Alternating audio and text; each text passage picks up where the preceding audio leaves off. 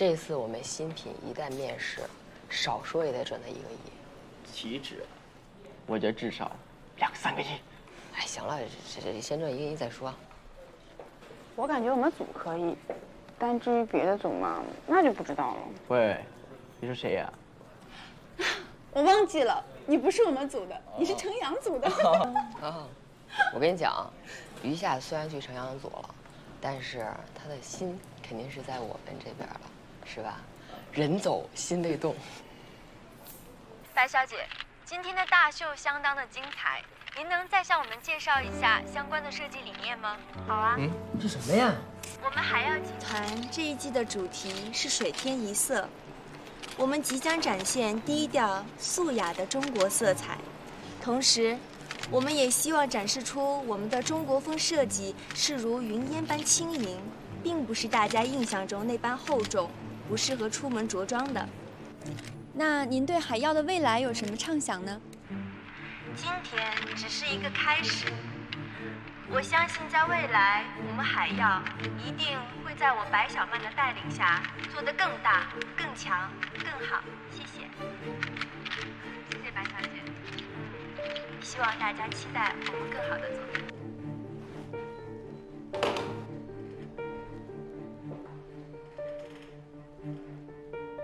他们抄袭的是一部分，还是全部啊？刘培已经去打印了。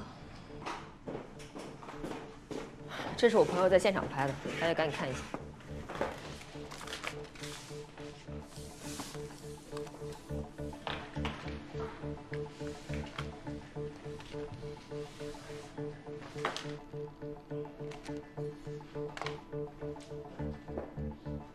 程阳，从图片看是全部。咱们准备那么长时间的大秀，现在不明不白的被抄袭了，而且还这样准确无误。咱们公司有内鬼吧？设计是从你们组流出去的，你不该说的什么吗，陈阳？我说过几遍了，我不知道怎么回事儿，我还想知道怎么回事呢。你这是什么态度啊？能接触到这些机密图片的，你们组都有谁啊？我，还有莫非。那肯定就是你或者是莫非流出去的，要不然这个视频怎么解释？问题不是我干的，那就是莫非了。现在说这个有用吗？现在最重要的是我们现在怎么解决。现在的重点就是抓住那个贼。昨儿个可以把图纸给别人，那明儿后天不知道到底是谁泄露了公司机密，我会查清楚。我会一视同仁。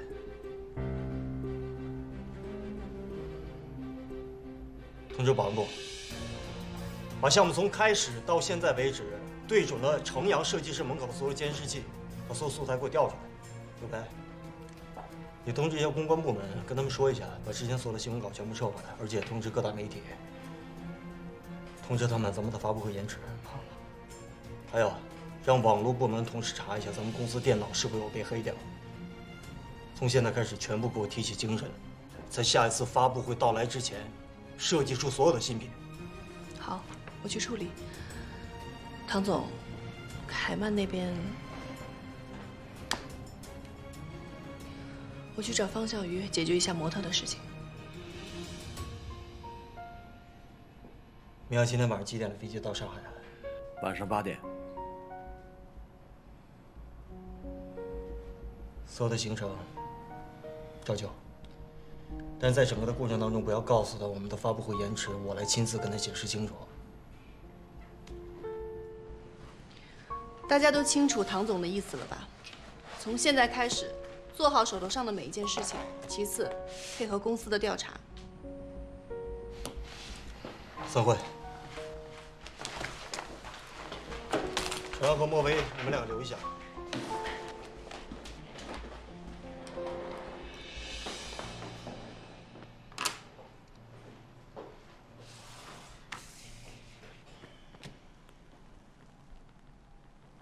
发布会被抄袭的作品，都是你们组的。是。明天是发布会，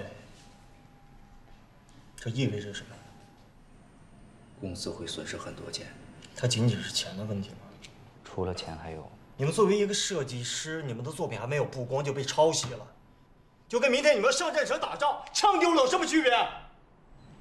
唐总，我们不会把设计随便给别人看的，请你相信我们。我相信你之后呢？明天发布会可以照旧吗？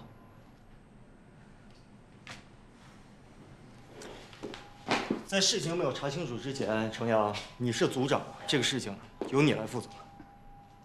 唐总，我懂你的意思。不管示意图是不是从我这儿流出去的，我作为组长都有不可推卸的责任。我愿意接受公司对我做的任何处罚。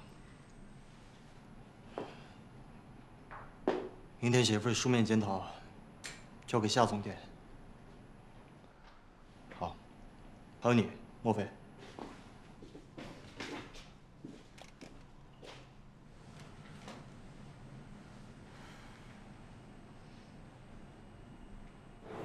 那个设计图又不是你们两个泄露出去的，凭什么让你们两个写检查？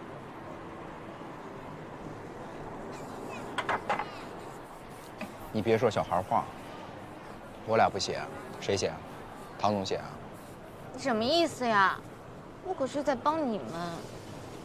还有你对那个唐总也太好了吧？什么都拥护他，他做的什么决定都是对的。你可是他正牌女朋友，他不保护你也就算了，还拿你进猴。其实一开始我也想不明白，可是这样说服了我。这次丢的图呀，全部都是我们组的，而只有我和陈阳有登录权限，所以不管怎么样，我们都有不可推卸的责任。唐明轩也太小气了吧？那发布会下次再开呗。这还小气呢？你知道这次给公司损失多少钱？能有多少？场地费、你们俩工资，还有那些乱七八糟的模特费什么的。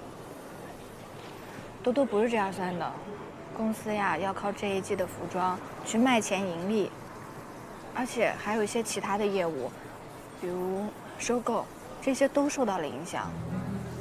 如果真要给出一个具体数字的话，至少有大几千吧。几千万！哇，唐明轩没有把你们俩给打死啊！天哪！不对，那为什么写了检查要交给那个夏雪玲啊？他不知道你们什么关系啊？他什么意思啊？电话给我。哎，多多，我问问他。多多，该说说，不该说别说，这不拱火吗？你也知道有火是不是？没有火我怎么拱呢？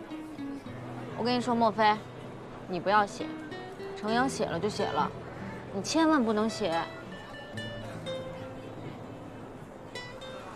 其实呢，给谁写检查，我并不是很在意。你就是太大度了。我犯的错误，我自己会承担的。好啦，干一个。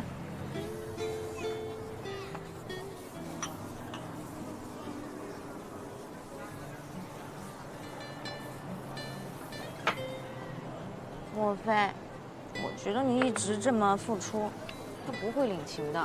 你一直付出，付出，付出，他看不到的。如果有一天你不付出了，他还会觉得你不对。你不要太傻了。为什么定好的发布会会突然取消？真正的原因是什么？可能您的了解会有一些误差。我们的发布会不是取消了，而是要延期举行。不管是什么样的原因，这样的事情都不应该发生的吧？我不否认。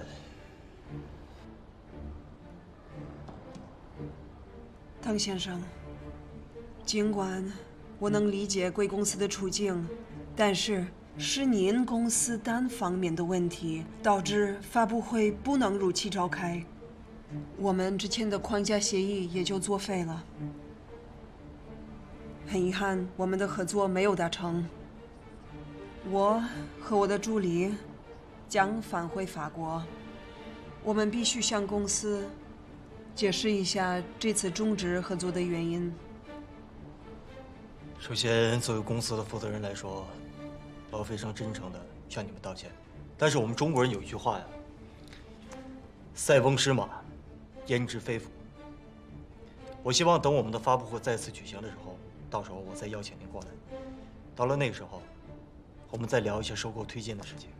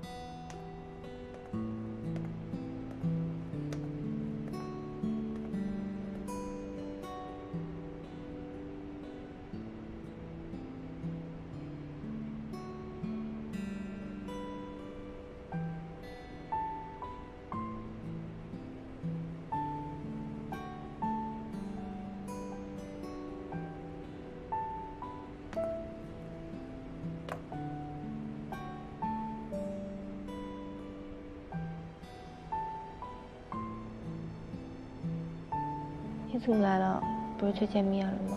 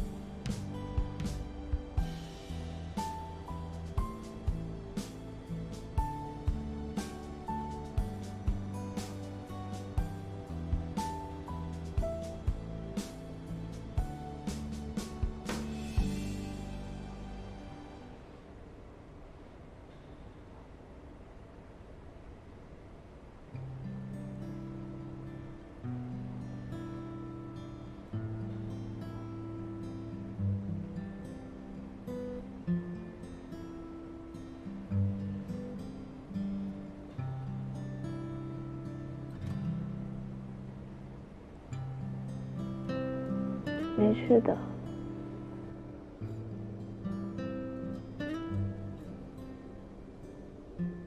都会好起来。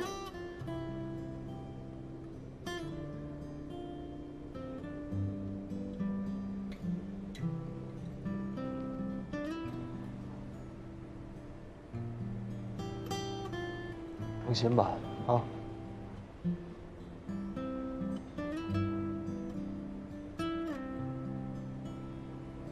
你这么晚跑这来做什么？不知道检查怎么写，就想出来转转。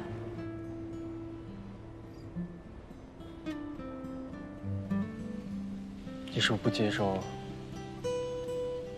后场的处理方式啊？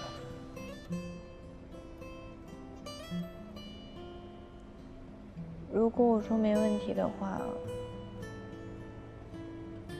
你会不会觉得我是一个特别懂事、为别人着想的女孩子？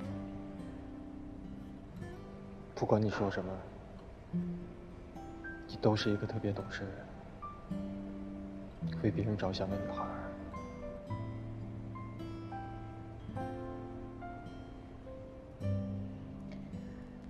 我知道这件事情给公司带来了很大的损失。你的做法也是完全按照公司的规定，其实我100%的理解。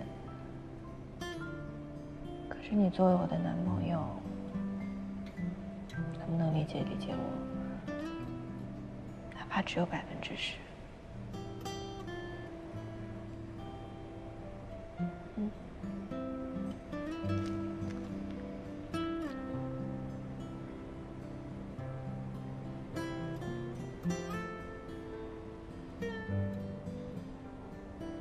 怪我，这件事情真的让公司损失的很大，我压力也很大。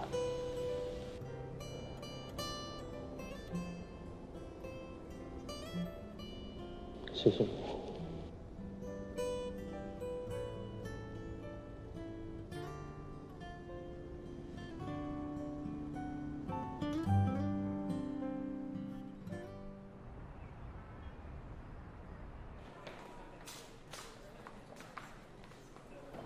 哎，稍等，证件。证件号。6530-448。好，请进。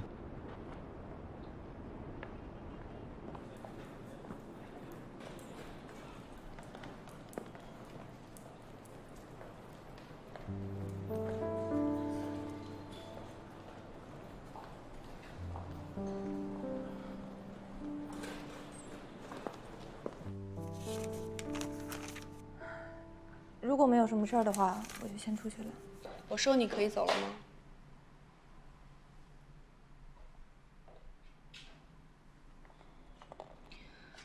丢失设计图这么重要的事儿，写个检查就可以了事儿吗？那您是觉得我是字数不够，还是态度不够诚恳？不管你写多少字儿，也没有办法弥补明远受到的损失，你懂吗？可现在事情还没有调查清楚，而且您这么说是什么意思？是想让我赔偿吗？你未免也太看得起你自己了吧？虽然你不知道损失的具体金额，但大概也有个估算吧。像你这样一个普通家庭出身的孩子，就算搭上全部身家也赔不起的。既然您知道我赔不起，那您什么意思？我的意思是，你应该好好想想，为什么流失出去的不是我们组的，而是你跟程阳组的。你更应该考虑的是，你自己是否还有能力继续留在明远工作。我说夏总监，你为什么处处针对我呢？我没有针对任何人，答案已经很明显了，只是明轩不愿意面对而已。公司的电脑系统一向都是很正常，除非是有人监守自盗，不然怎么会流失出去呢？好，既然您这样说，那我就要问问了，我为什么这样做？这样做对我又有什么好处？据我了解，海耀的白小曼跟你是大学同学，对吧？对。明轩知道这个事儿吗？知道啊。如果有人故意把设计图卖给对手公司，那应该会比老老实实留在公司做个设计来钱快，挣得更多吧？明轩真的是太容易相信人了，怎么会让一个临时助手随便的登录公司的账号呢？所以你的意思是说，是我把设计图给了白小曼，只是为了拿她那么一点点的钱，对吧？好啊，既然你这样说，那拿出证据啊！因为我也很希望这件事情可以早点水落石出。莫非，我就是好意的提醒你，你现在离开明远还来得及。如果这件事儿查出来跟你有关系，不只是你吃不了兜着走，连明轩也会颜面扫地。那夏总监，收起你的好意吧，我不需要。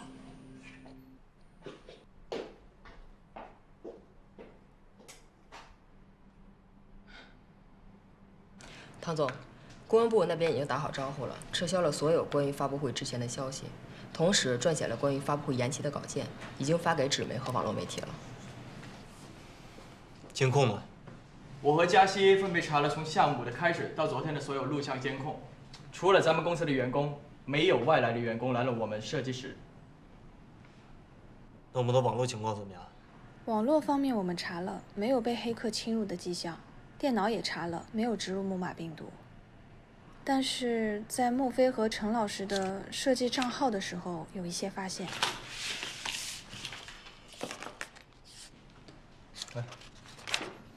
发现了什么？我们发现设计账号的这一天登录时间是在半夜2点多。半夜2点多，谁的账号啊？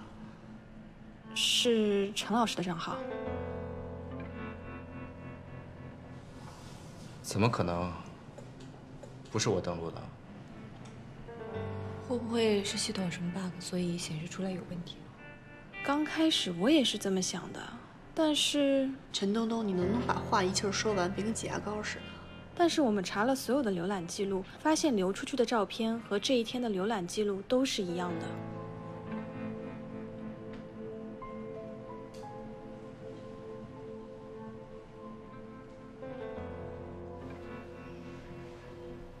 唐总，我是不是说什么都没有用啊？我是想听你说真话。真话就是我没有干过损害您和公司的事情。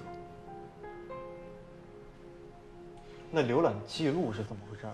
我不知道，我真不知道。设计图稿2个星期前已经出完了。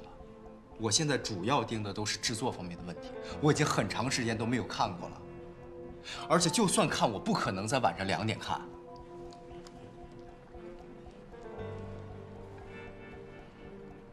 你跟我说实话，你的账号除了你以外，还有谁知道？我对所有人都保密啊，包括我女朋友。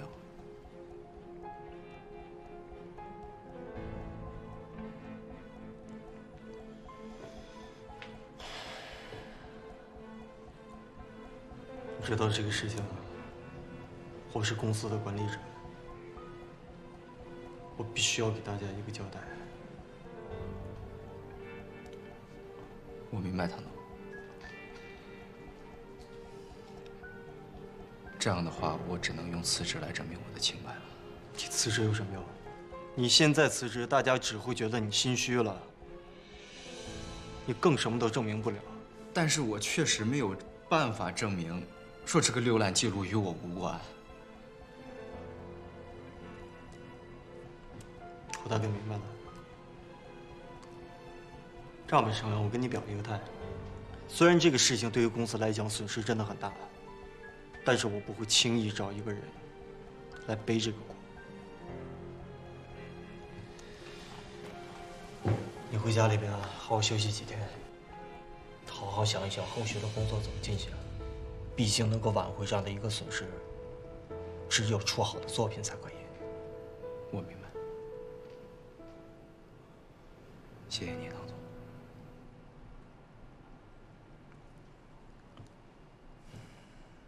你说这都什么事儿啊？哎，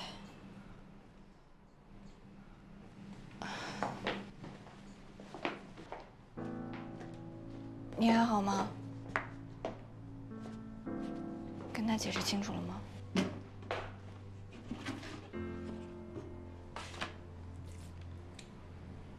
莫非你相信我吗？我不会出卖公司的。我当然相信你，肯定相信你不会做出这样的事情。不止我，大家都相信你，对吧，东东？陈老师，我也想相信不是你干的，但是公司上上下下都查了个遍。只有您的账号出了问题，就算这中间真的有什么误会，那又怎么解释连浏览的照片都跟海妖发布会上的一模一样呢？东东，我说我们一起工作这么久了，怎么连最基本的信任都没有呢？你相信陈老师？我只能说，我相信证据。没事，我就是跟你说一声，明天我不会来了。什么？他难道要开除你吗？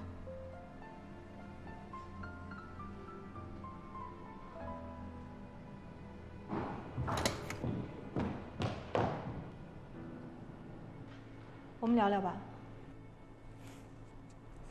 过来坐。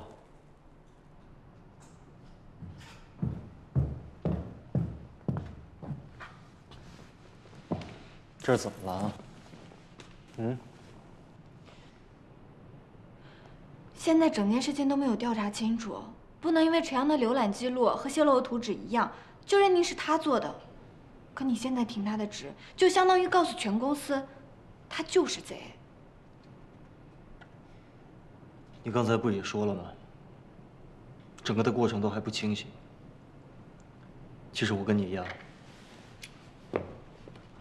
我也不相信程阳会做这样的事情。但是我们在评定的整个过程不能太主观。我要给全公司上下和所有的员工一个交代。好，那我再问你，陈阳为了水色的付出，大家都是有目共睹的，他为什么要拿起石头砸自己的脚呢？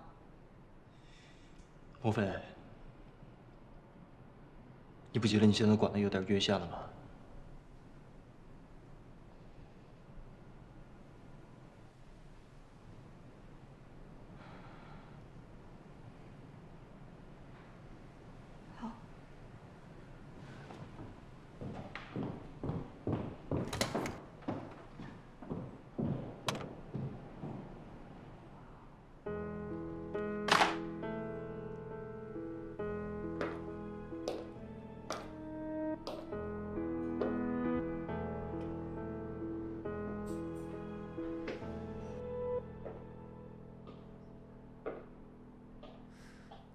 你一定会难过，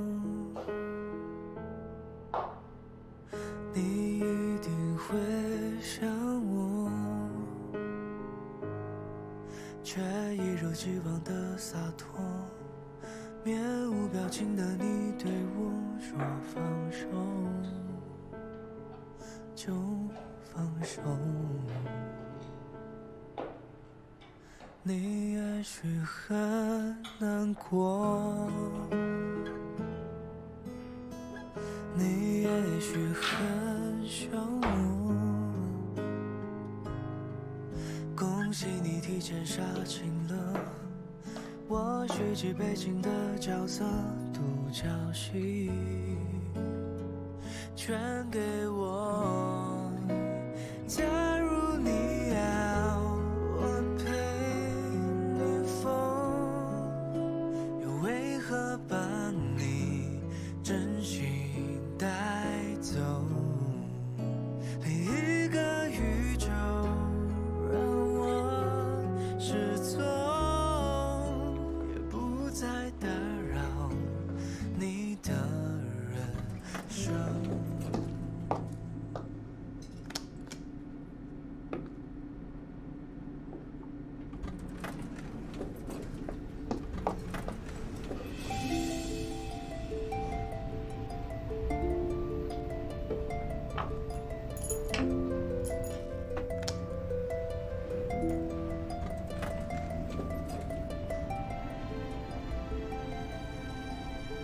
没想到你们组这么快就要散伙了。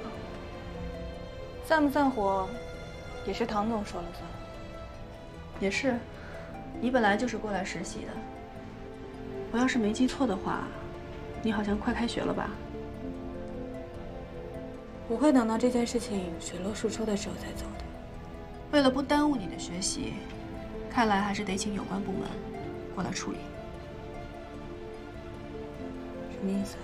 字面上的意思。你要报警？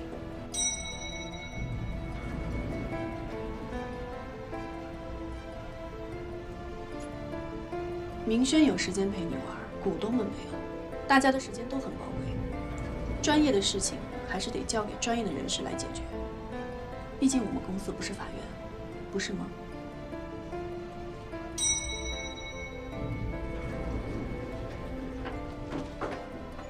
你要干嘛？给我5天的时间，我会证明陈阳的清白。你有什么资格要求我？你不是一直希望我离开明远吗？如果在这5天之内我没有证明陈阳的清白，我会卷铺盖走人。怎么？不希望我离开啊？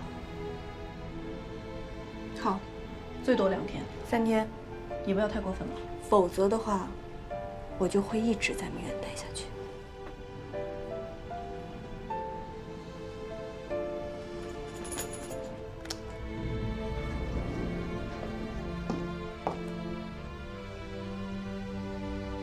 到时候我会让保安把你的东西都收拾好。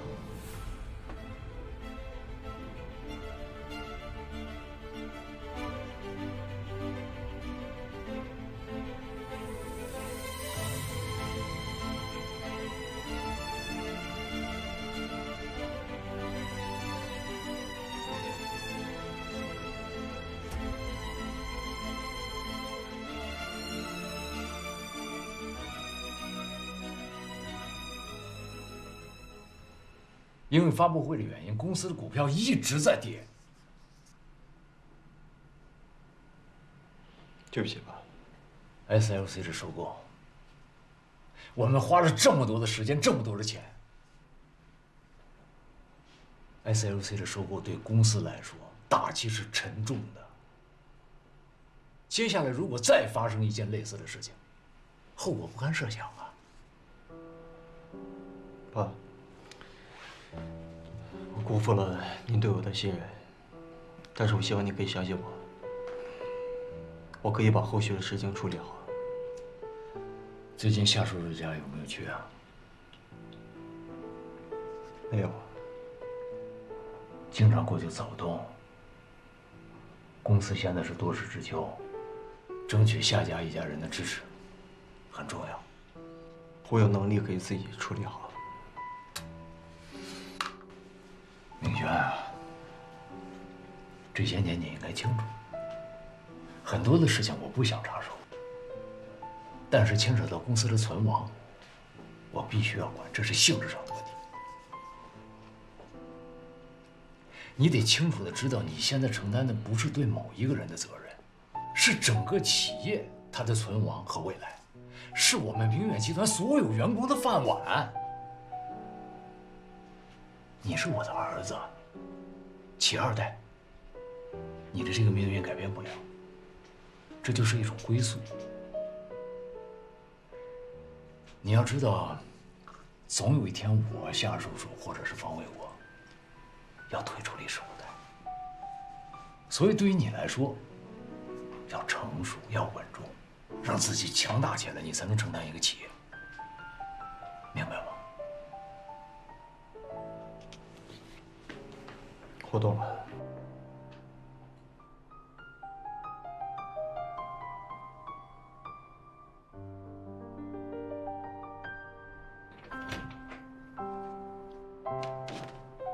为什么偏偏是那一天？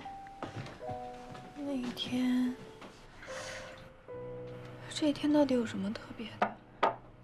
念叨啥呢？哎，磨着了。吓死我了！去给我拿可乐。你还喝可乐？可乐很胖的。我有人要了，快点。我看你就是想使唤我一下。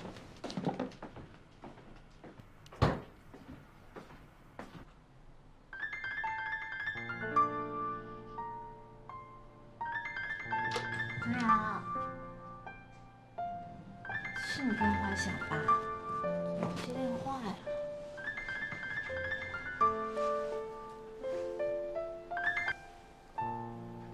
哎，喂，陈阳，我说你好好想一想，那天到底发生什么？你和谁在一起？为什么2点钟会登录呢？你谁呀？陈阳，莫非呀？哎，你过来喝酒吧。不喝酒不跟你聊。莫非，正想给你打电话呢。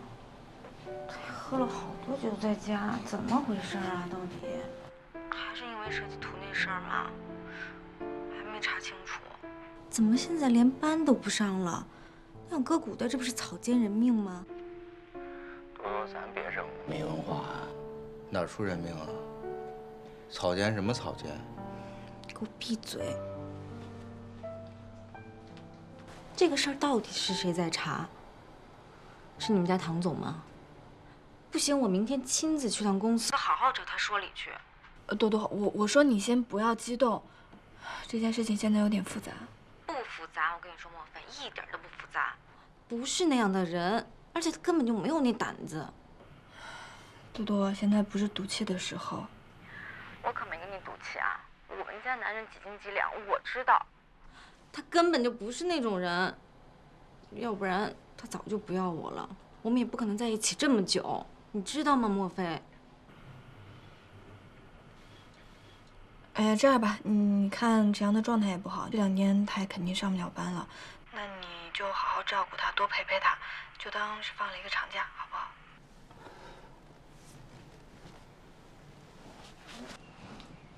哎呀，我先不跟你说了，他好像又要吐了。姐，你改行当福尔摩斯了？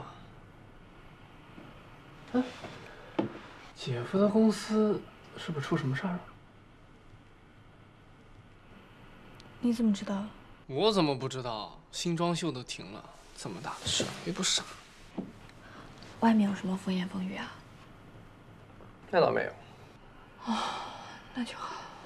无非就是说，明远要倒闭了什么的。什么？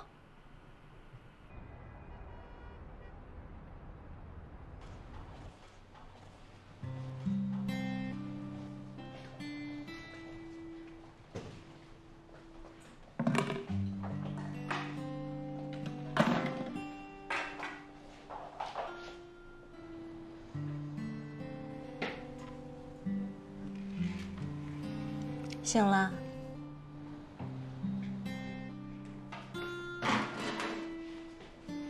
我给你熬了点粥，一会儿喝点啊。嗯。对不起啊，多多。说什么呢？不管别人怎么说你，但我只信你，我永远都站在你这边。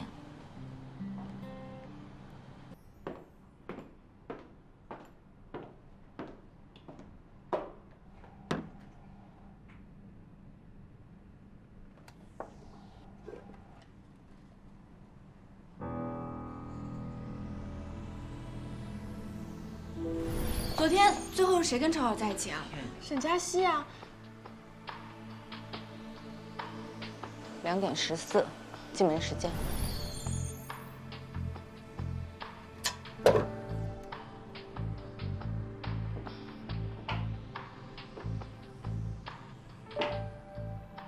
喂，多多，你们在哪？我有一个重要发现。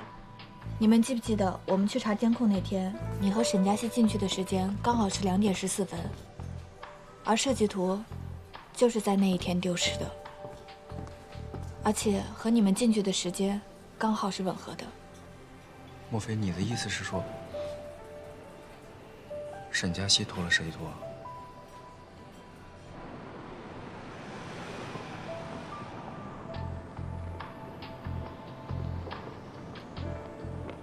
哎，抱歉，证件。不是，我们有急事儿啊。不好意思啊，必须要有证件才能入内。帅哥，前2天还没这样呢。抱歉啊。多多确实是这样，设计图丢了之后，公司管的就特别严。要不我先进去跟沈佳熙聊，毕竟是我们那么多年的朋友。你这样的态度，我怕会激化矛盾。那我们在外头等你。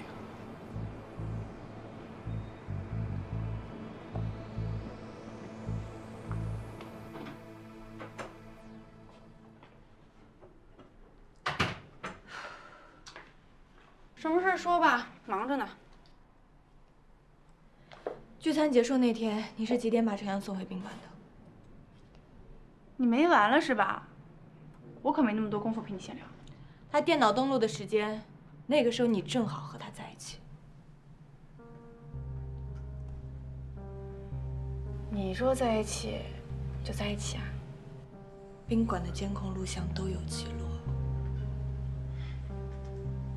然后呢？你想说什么？所以设计图是你给海瑶的吧？莫非你是没吃药吧？设计图丢了跟我有什么关系？你说监控录像里面有我跟程阳在一起的时间记录，那有没有记录着我跟程阳都干了些什么呀？有吗？这些证据你拿到法院讲法的地方，他有办法证明就是我亲手偷的设计图，再把设计图纸亲自给了海耀。可至少你有嫌疑。对，说到嫌疑，难道不是程阳的嫌疑最大吗？哦，对了，你好像也有登录的权限。现在证据没有查到你，你就敢确定你真的就那么干净吗？沈佳熙，我说你什么意思？我们认识这么多年，我什么样的人你不清楚吗？你也知道我们认识了这么多年，那当你来问我这个问题的时候，你有想过这个吗？莫非人啊，活得不要太双标了？从你傍上唐明轩之后，你敢说你没变过吗？这跟唐明轩又有什么关系？你这已经不是第一次找我茬了。你为了帮程阳摆脱罪名，就这么诬陷我呀？还是说，设计图纸被盗这事儿，你们两个人都有关系？现在着急想找一个人背黑锅？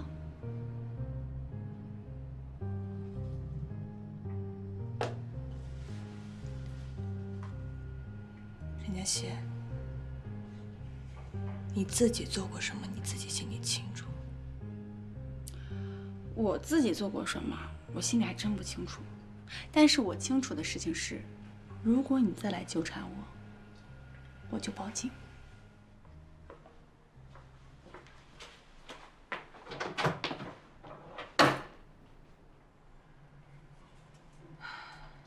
所以你今天是去找沈佳熙谈判，然后失败了呗？对，该说的我都说了，可什么都没有。你没跟他说咱们有那个宾馆的监控视频为证据吗？我说了，可他就是不承认。看来我们只能想想别的办法了。我看他现在是反了吧？他就是欺软怕硬，我跟你说，莫非？他是不是忘了上次我打他那一巴掌多疼了？多多，我说你冷静啊，冲动是魔鬼。不行，这次必须得听我的。哎。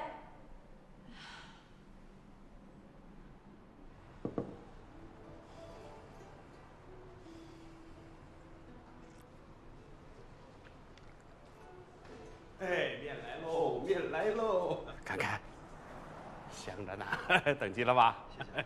来，慢吃啊，慢用。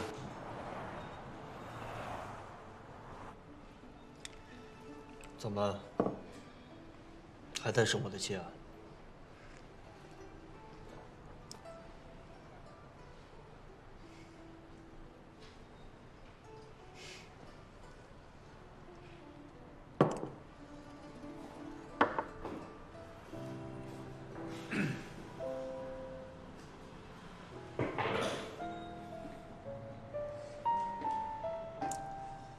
我承认是工作的时候我态度不好，我跟你说声对不起。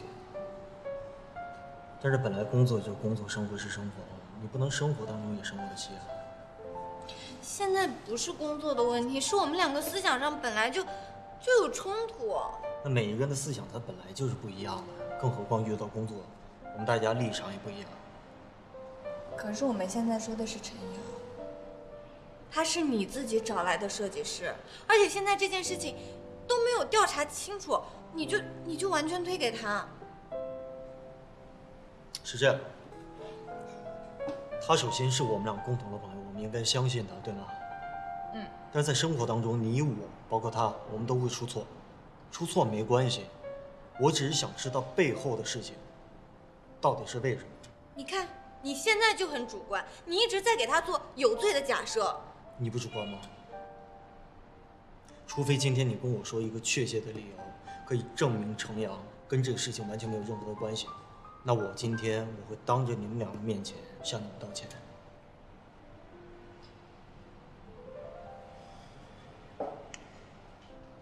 我们大家都相信程阳不可能拿着设计图稿去到海瑶公司把这些东西送给他们，但事实既定发生的是，这一切东西的流出就是从他的渠道出去的，这点我们不可否认吧？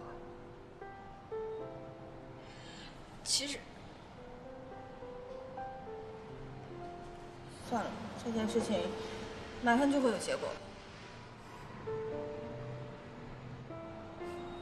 再不是面都凉了。今天我们两个吃一碗面好不好？我吃蟹肉，还有面，你喝汤。那怎么了？我吃肉，你吃面。谁喝汤？你喝汤。快吃吧。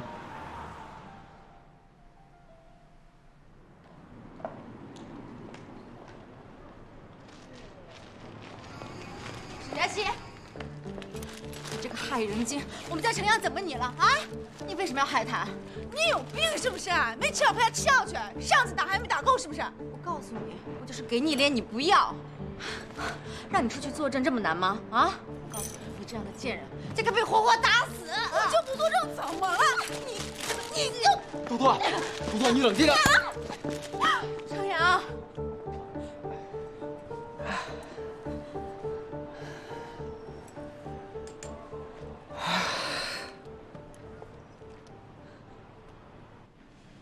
今天的事情实在是太恶劣了。我们公司因为新闻发布会的事情，已经有很多的负面新闻，还闹出这样的事儿。就是，之前莫非就一直找我麻烦。我看程阳的女朋友也不是那么不讲理的人，一定是有人在背后挑唆的。沈佳熙，你给我闭嘴啊！你什么意思呀？还想打我呀？你在这演什么宫心计呢？你信不信我再打你一次？你是刀打顺手了是吧？多多，哎，你们吵够了吗？ 到你们家呢，唐总、夏总，我替多多跟你们道歉。我知道今天的事儿给公司造成了很坏的影响，对不起。我们还是说说怎么处理这件事情吧。程阳，本来偷图这件事情你的嫌疑是最大。 你现在处于停职的状态，你不但没有在家好好反思，还带着你的女朋友来我们组找沈佳熙的麻烦，甚至在公司门口大打出手。所以我认为，很有必要把你们送到公安机关，把事情都调查清楚。另外，我们还要发律师函，追究其带来的所有责任。不是，你什么意思呀？可以啊，夏总，距离我们的约定还有1天吧。 什么意思啊？我和夏总监做了一个约定，3天之内找到幕后推手，否则我就会离职。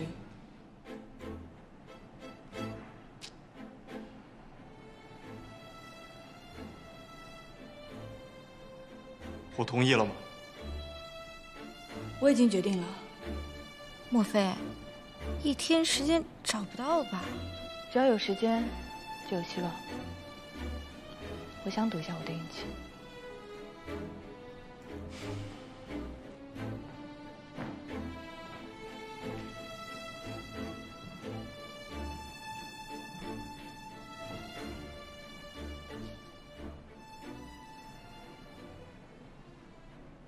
哎，要我说啊，这个人生很多时候是需要运气的。我就感觉我运气特别好，因为可以跟小美你作为同学。谢谢，亲爱的。好，我这记下。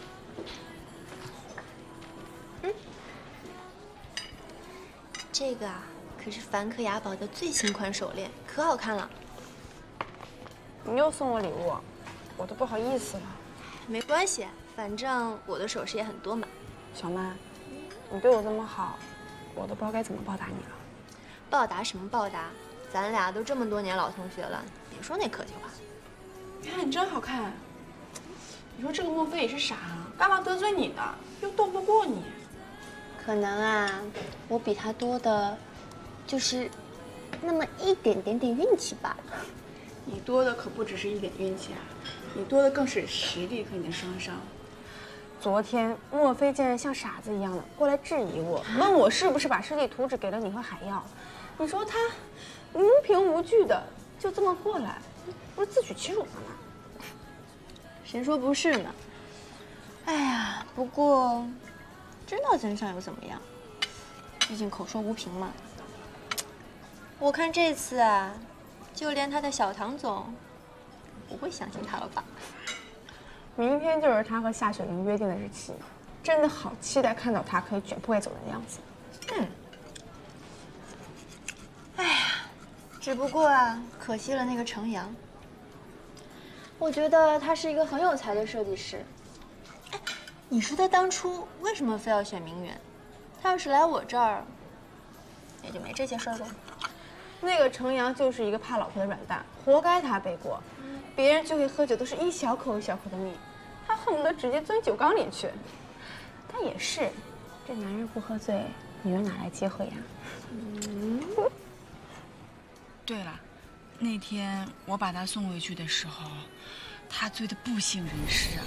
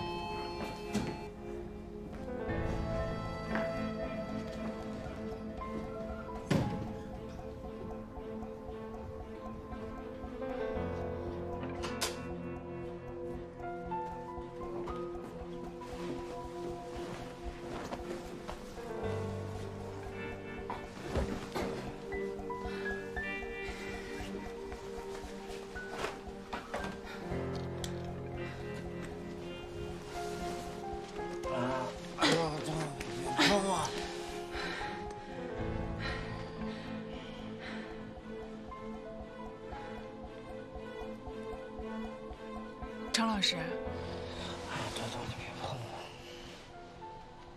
程老师，程老师。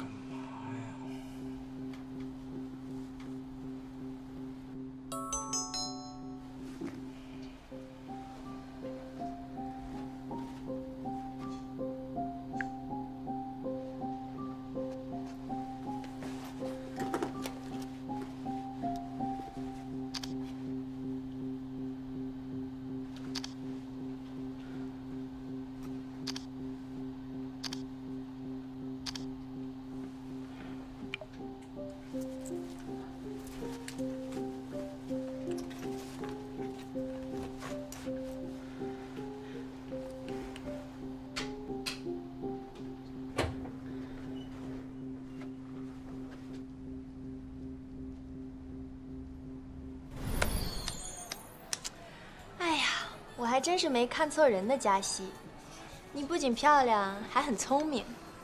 这次你这个一石二鸟，还真是意外之喜。可是跟你比却不行了呀！那天你们海要发布会的时候，你太漂亮了，跟国际巨星似的。谢谢，亲爱的。这说回来呀，还都是你的功劳呢。要不是你，我们海药的发布会怎么会这么成功？那来。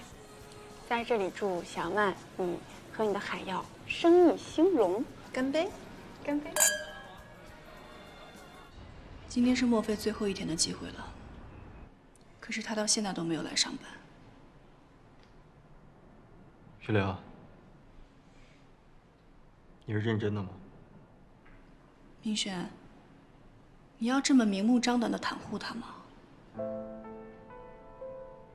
我没有想要袒护任何人。我现在只问事情的结果。都这么多天过去了，我们挽回了什么？股东们众目所望的新款，到现在都没有实质性的进展。我们自己内部还要纠结这件事情到什么时候？明轩，我问你，如果这件事情真的跟莫非有关，你打算怎么做？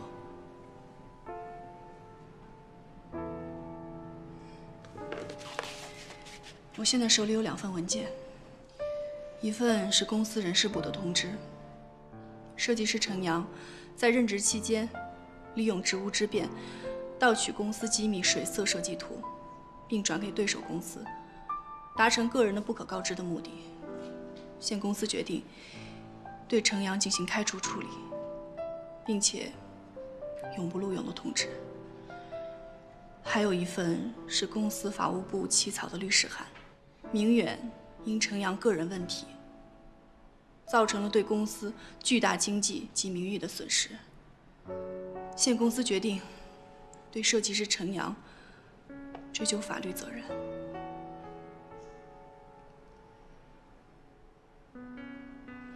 明轩，我知道你爱惜人才，但一个人除了才华，还要兼具德行，我也是没有办法。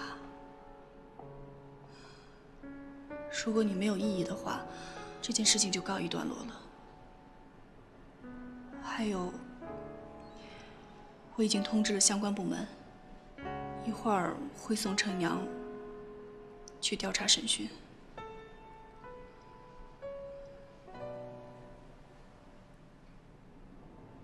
这是我们想看到的吗？不是，但这是可以给股东们的交代。盛哥，莫非来了？我找到新的证据了。但也是啊，这男人不喝多，我们哪有机会呀？那天晚上喝完酒之后，就剩下我和东东2个人，我把东东给哄回家了，直接我送他回酒店。他一上出租车之后，直接不省人事，就因为这个原因，我要扶他，口红不小心蹭到他衣服上了。他女朋友米多多就以为我们2个人为爱鼓掌了，直接闹到了公司。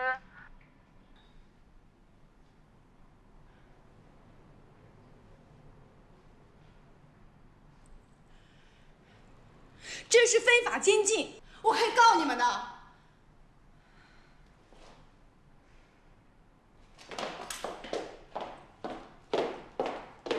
手机，你聋了吗？手机给我！手机给我，还给我手机！我们也是公事公办。夏总监好。你们先出去吧。是的。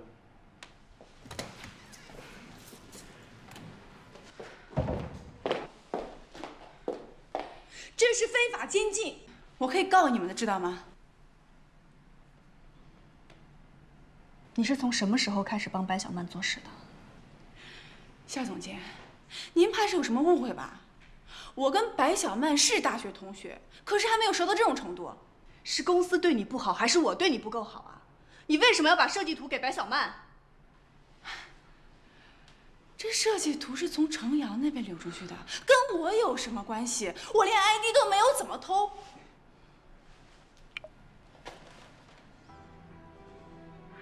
昨天莫非竟然像傻子一样的过来质疑我，问我是不是把设计图纸给了你和海耀？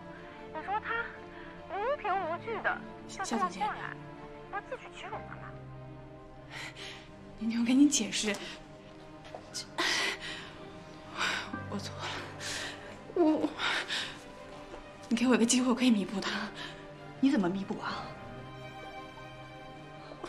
公司因为你的行为损失了多少钱，造成了多大的负面影响，你知道吗？你要弥补，恐怕你要赔到倾家荡产、老无所依。只要您能放过我，我就去公司免费上班的，没关系的。只要您不把我交给警察，我怎么着都行。我告诉你，就算10个你给公司白打工，做到死也弥补不了。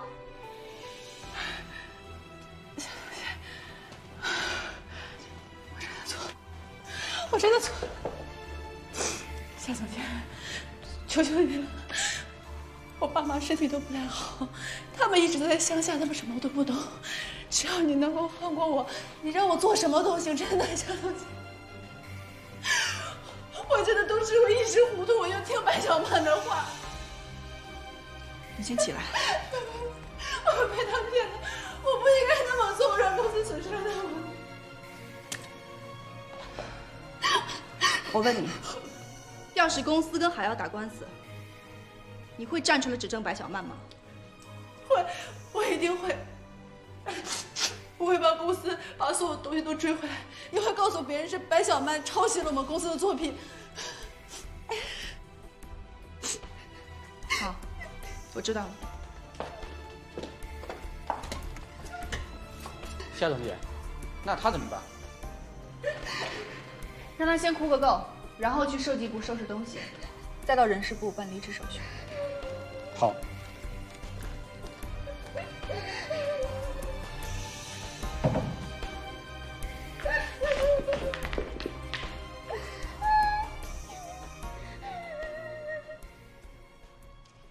宁轩，我想跟你聊一下沈佳熙的事儿。他的事还有什么需要说的？不是已经很清楚了吗？就算我们把他送进相关部门，也弥补不了之前的损失啊。雪玲，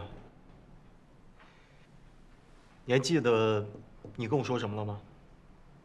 我也知道你是一个爱惜人才的人，但是我们势必要看看他的品行啊。他既然做出了这么龌龊的事情，给公司造成了这么大的损失，他就必须要承担这个责任。你也知道，沈佳熙他就是一个无名小卒，他的背后是海耀，实际得到利益的人是白小曼。我们为什么要拿沈佳熙开刀呢？我们现在要面对的是海耀，不是他。开除一个沈佳熙很容易，如果不揪出他背后的人，这个隐患依然存在啊。你以为我会放了白小曼吗？这是现在我们要忙发布会的事情，等发布会结束了以后，我会慢慢的找他算账。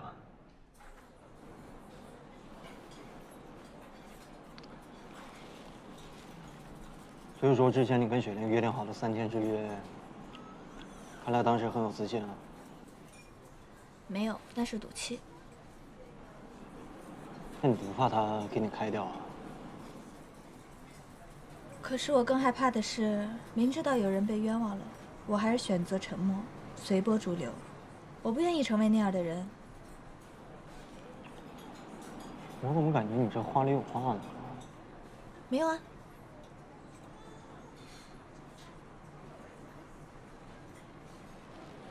你是不是在变相说我呢？我要说你的话，我就会直说的。能不能跟我讲讲，你是怎么找到证据的？嗯。因为设计图丢失的那天和陈阳喝多的那天是一天，而那天只有沈佳熙跟他在一起。我当时就直接去问了沈佳熙，可他矢口否认了。可我总觉得事情不太对劲，所以就让露珠偷偷的跟踪他。结果他真的和白小曼见面了。别人聚餐的时候都是一小口一小口的喝着，他可不，他恨不得直接钻进酒缸里去。但也是哈，这男人不喝多，我们哪有机会呀？那天晚上喝完酒之后，就剩下我和东东两个人。所以，你打算怎么处理他？怎么了？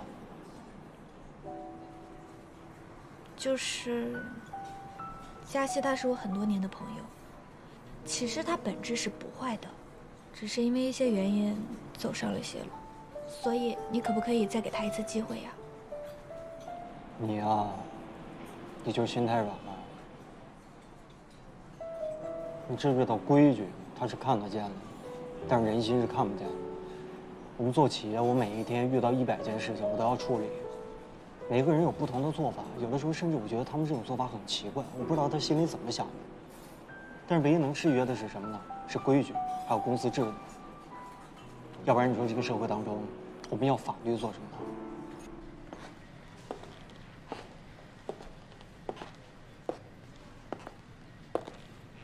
佳熙，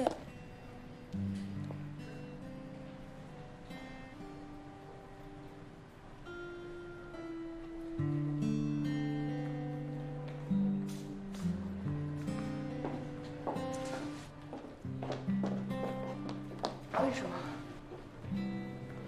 为什么这样做？为什么？你不清楚啊？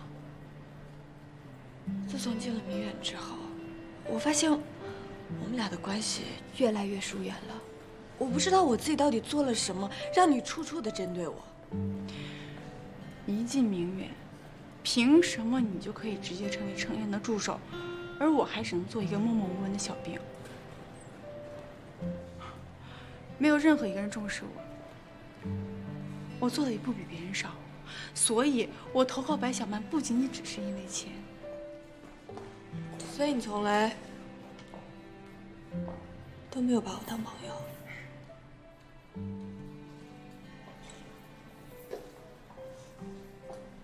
朋友，看在你说我们是朋友的份上，我就再告诉你一个秘密。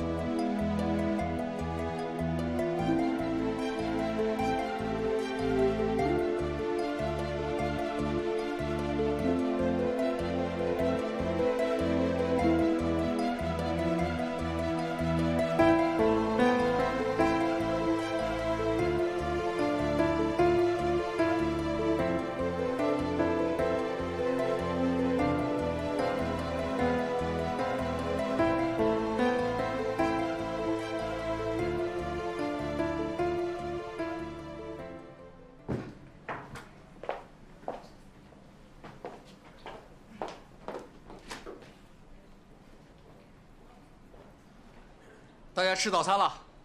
陈老师，你终于回来了，我们都想死你了。给，谢谢。我也想死你们。陈老师啊，我一开始都说你清白的，但是没有人相信我，搞得我们团队啊都没有主心骨。我算什么主心骨啊？作品是大家的心血，工作需要大家一起努力。陈老师，其实我打心底里也希望这件事不是你做的。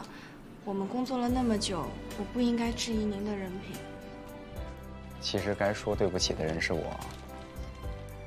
如果不是因为我没有保管好账号，公司不会遭受这么大的损失，大家也不用反复再赶工了。好了，我们现在最重要的是齐心协力做出新的衣服来弥补公司的损失，是不是？是。对，我们要好好做设计，一定要做出比水色更好的作品。大家说好不好？好。让我们共度难关。加油！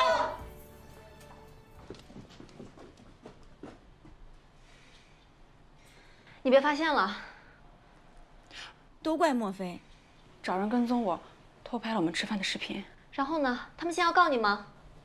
没有。没有，发生这么大的事儿，他就这么轻易放过你了？他们让我答应，说是你指使我干的，这样子就可以对我既往不咎了。你同意了？小曼，这些都是缓兵之计。我要是不这么说的话，他们怎么可能放我出来呢？再说了，你对我这么好，我怎么可能会恩将仇报呢？现在只有你最懂我，我也是最依靠你的。你放心，只要我在海药待的一天，我就绝对会守口如瓶的。我就知道佳琪你最好了，咱俩关系这么好是吧？刘蕊，刘蕊，在啊，白总。你等一会儿带沈小姐去办一下入职手续，然后直接任命她为设计师组长。以后但凡设计上的问题，她都有权参与讨论。听到了吗？好，知道了。小曼，谢谢你，我一定会好好表现，好好努力的。你的能力我知道的，只是如果以后再有人问到这事儿，你放心，就算他们打死我，我也不会把你供出去。嗯。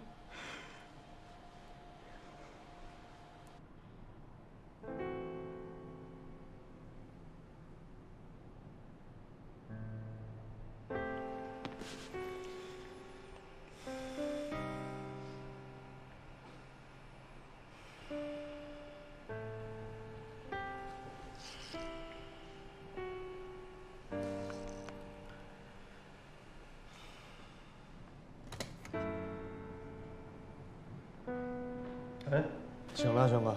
哎，你怎么还没走啊？您还没走呢，我怎么走啊？而且现在设计部的人都没走，加班呢。全部啊？对呀，全部。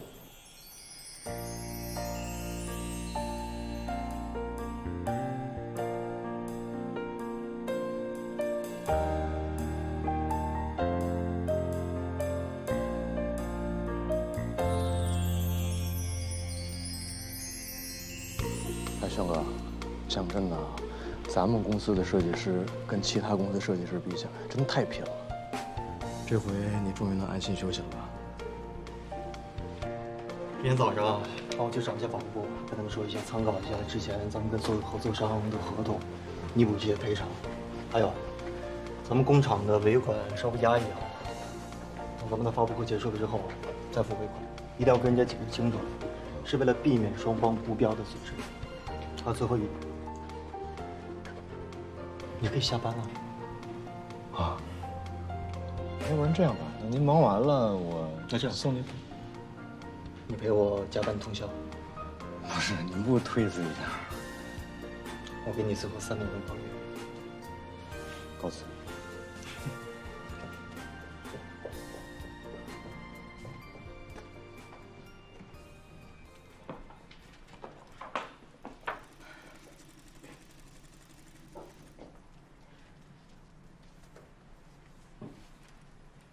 整体感觉还不错，但是层次上还是差一点，你觉得呢？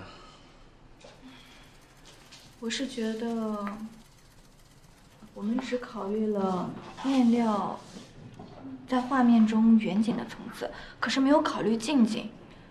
而且我们既然用了绘画的这个技法，就应该坚持到底。考虑到时间和成本，我们再重新赶面料，再赶工，困难太大了。要不然什么？说呀。要不然加一些钉珠装饰在上面。现在整件衣服都太素雅了，如果加一些有层次的苏绣的话，效果会不会更好？钉珠会不会太繁杂了？图案怎么选？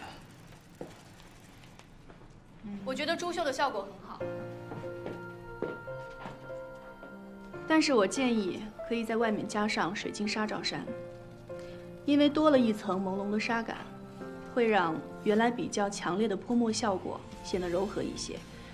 而且水晶纱的材质有一些反光，能让整件衣服显得低调又华丽。水晶纱虽然是透明的，但这也像是山水画当中的云雾，而且在行走之间，前景就像是印了一层画一样，被风吹起来。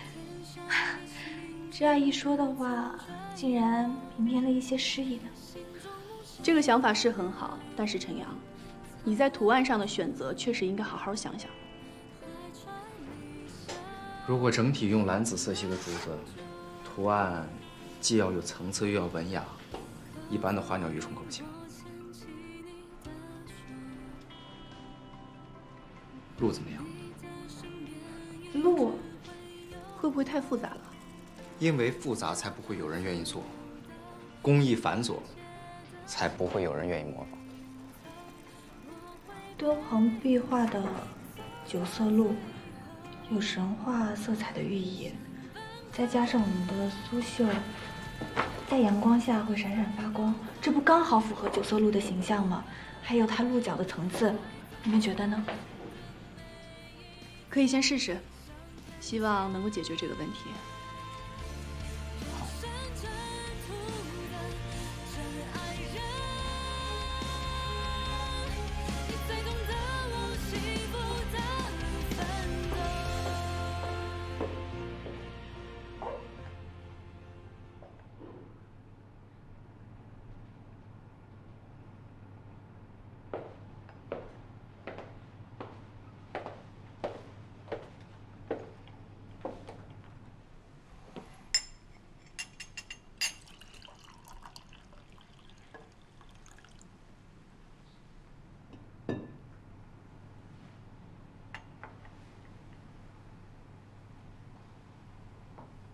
刚刚谢谢你啊，帮我们解决了一个很大的麻烦。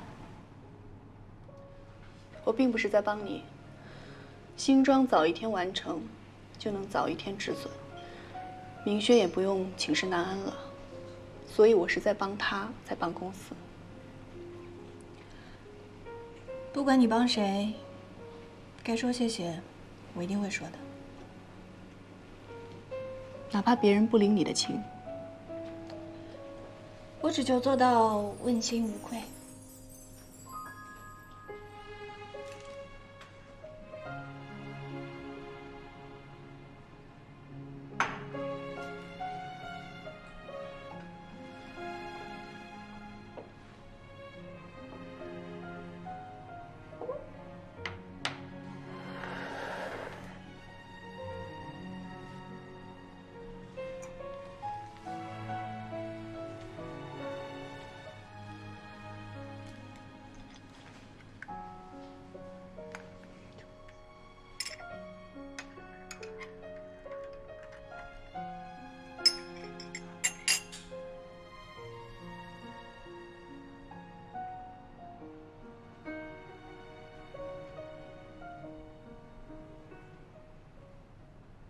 丑小鸭扇动自己的翅膀，试着飞了飞。如今啊，它的翅膀已经结实多了，扑动起来也有力多了。那你告诉姐姐，你喜欢丑小鸭吗？喜欢呀。那你为什么喜欢呀？因为它很坚强。那你会像它一样吗？会的呀。姐姐，那你还会回来吗？当然会回来啦，我答应你，到时候回来看你好不好？好。我回来看你的时候，你的病一定就好了。来，姐姐继续给你念，好不好？小朋友在跟他告别呢，他现在可是院方的红人呢。任何难搞的小孩，到他手里啊，都服服帖帖的，不哭不闹。医院还跟我讲说，希望他多留几天。芊芊从小的时候就可以和小朋友打成一片。丁香花，把青枝垂向弯弯曲曲的水渠。啊，我们就先不打扰他们告别，到那边去走一走。好啊。我听说你们最近那个新装发布会出了点问题啊，解决了没有？现在已经没什么事儿了，我们的新的发布会也会如期举行。那跟 SLC 还有合作的可能吗？还在正常的沟通当中。还想收购他们？方叔，你应该很了解我这个人，我做事情比较有韧性，不到最后我很难放弃。我之前听说方叔不是也想收购 SLC 吗？传言呢。我已经收购凯曼了，如果再加上一个 SLC， 那这经济上太吃力了。不会了，不会。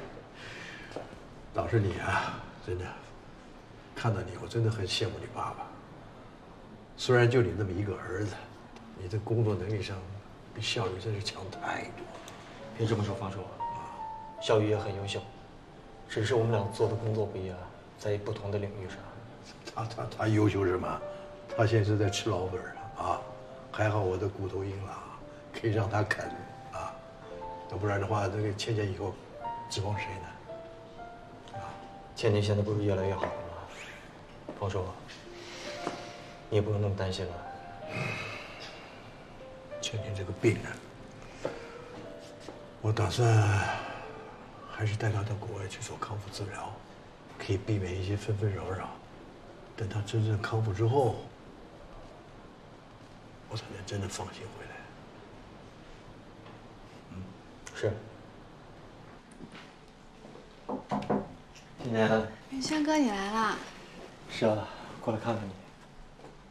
哎，莫非没跟你一起来吗？哦，他那个今天公司比较忙，改天我们再聚嘛，好吧？哎呀，你帮我转告莫非，身体最重要，可千万不能熬夜，不然跟我一样进了医院呀，你就什么都完了。知道了，包括我在内，好不好？嗯，那你是不是应该给莫非调休啊？为什么呀？你忘了你答应过我什么呀？哦，放心吧。我要为你写一首最甜蜜的歌，化解你的疲惫，现在就静静地听着。我要给你世界上最温柔的包容，当你感觉到累，我是你最柔软的枕头。我想要你亲口说你也爱我，我是你在无尽的夜不灭的烛火。我想玩那个。那个？哎，你身体还没完全恢复呢，现在不能玩了，要你的命那个。你是不是想要你哥的命啊？那我什么时候能玩啊1年以后，啊，1年以后我肯定带你来。来，我跟他 battle 一下。哎，我怎么觉得1年之后你也悬呢？为什么呀？你忘了小的时候在那玩过山车，你吐了一晚上，被你爸一顿揍。啊？唐明轩，现在提小时候的事是吧？你就没黑历史？特别多。来说，四肢不协调，学骑自行车半年都没有学会，就是他。你玩不了过山车。特别怕蟑螂，每次见蟑螂抱我大腿，就是他。你玩不了过山车。还有一次上生物课，不敢养蚕，1周都没去学校。你连过山车都玩不了，玩这个玩这个啊！好了，试一下。莫非我不是不敢玩，我特别敢，只是我妹妹现在身体还没恢复。哎，哥，我想起来了，你就是玩不了过山车。跟你玩去。什么意思啊？上啊！走。谁不去谁孙子，还上！真的。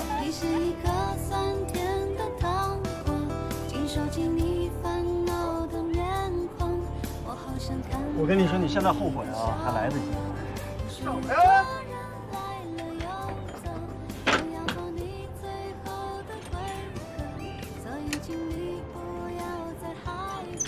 扣紧点啊！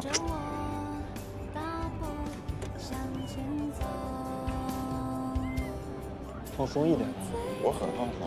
嗨，这小 case。开始啦！来。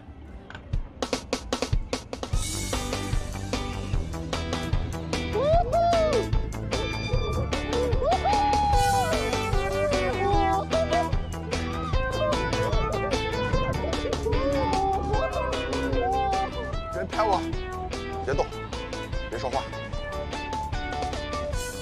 哎，我说你有的时候跟陶明轩还挺像，尤其是嘴硬的时候。哎，我一点事儿都没有。我出事了。你别晃，别动。来，喝点这个缓解一下。我没事，我缓解什么？不是你拿着，一会儿也方便吐啊。别以为给我这个我就会谢谢你啊！你们3个饿不饿呀？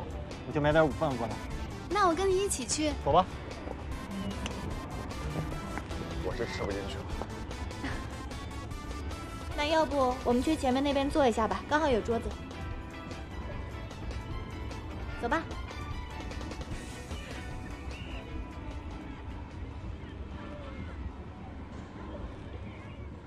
你要不要吃点冰淇淋呀？我小时候晕车的时候，我妈就给我吃这个，吃完就马上好了。是吗？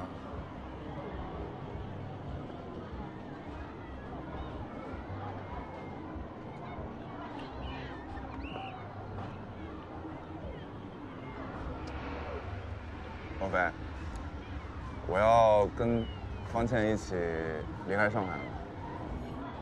离开上海为什么？她手术不是很成功吗？但是我害怕术后会有一些并发症，我跟医生商量了一下，决定还是带她去国外做一些系统的检查，这样我会放心一点。那打算什么时候离开啊？这几天票就买好了，票下来了，我们就出发。本来还想说，在我去法国之前，好好跟倩倩玩一玩呢。没关系，等她所有都正常了，我会带她来看你。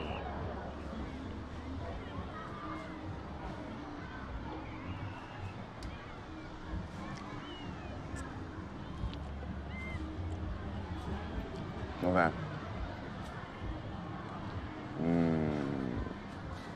谢谢你。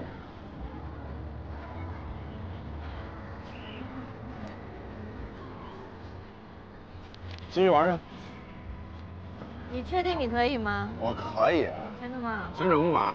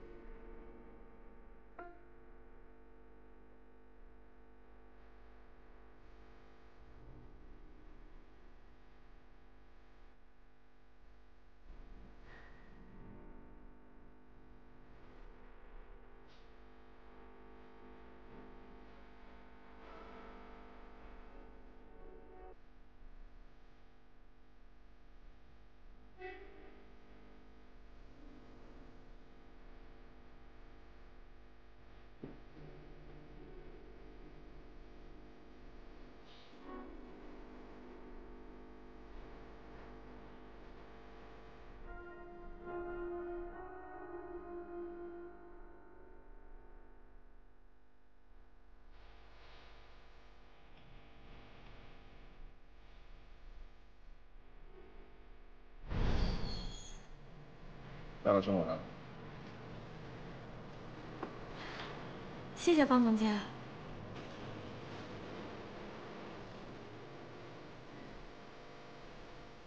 不要再跟着我了，我求求你了。我喜欢你啊。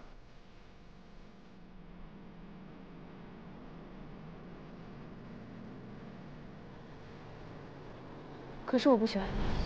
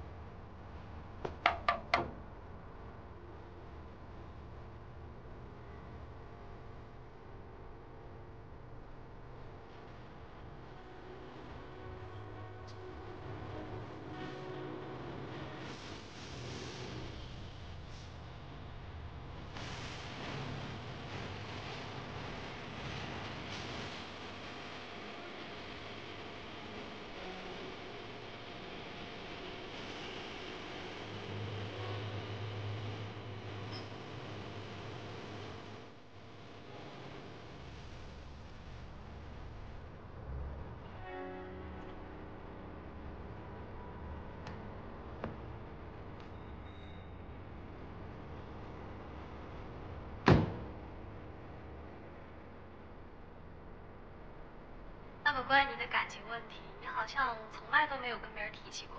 不知道我今天能不能有幸得到你的正面的答复呢？我只是个画画的，又不是明星，我的情感经历，谁会感兴趣知道呢？好，那我换一个问题，有没有哪个女性的出现会带给你灵感，激发你的创作呢？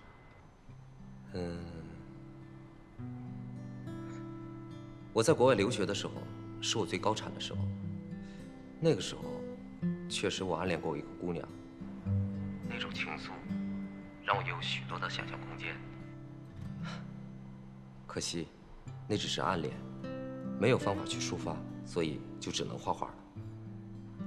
贫穷和爱情确实很容易催生出艺术家。对，我当时就是两样全有。那后来呢？现在看你好像不是那么高产了。哎呀，可能是老天太羡慕我了，当时把两样全都夺走了，所以我就减产了呗。好，我们最后一个问题，如果只能留一样，你会留哪一个？姑娘、财富，还是才华？我能说我都要吗？你不知道，在上学的时候，我特别喜欢你啊？你真不知道？哦，你不知道也不奇怪。那时候啊，顶多我算是暗恋。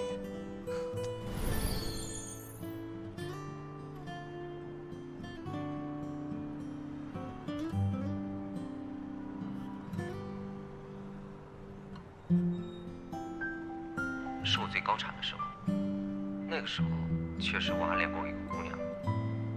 种倾诉，让我有许多的想象空间。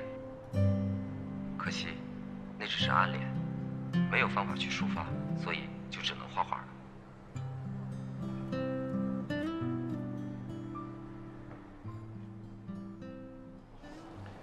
SLC 的事情跟方卫国谈过没有？其实早就料到了，他想收购 SLC 啊，是为了抬高价钱，破坏咱们的收购。爸，你想一下，方卫国刚刚收购了凯曼，他哪有那么多钱啊？这个方卫国呀，跟我们斗了一辈子，是我们最强劲的对手，也是一个值得我们尊重的对手。 发布会的时间定下来了吗？确定了。只要咱们这一次发布会可以顺利举行，我相信 SLC 他们会主动回头来找我们。你还是把重心放在发布会上。哎，对了，倩倩要走了，是不是你得去送一下？他特意说了，不想让我们去送。 可能是我老了，你们的事情我真的理解不了。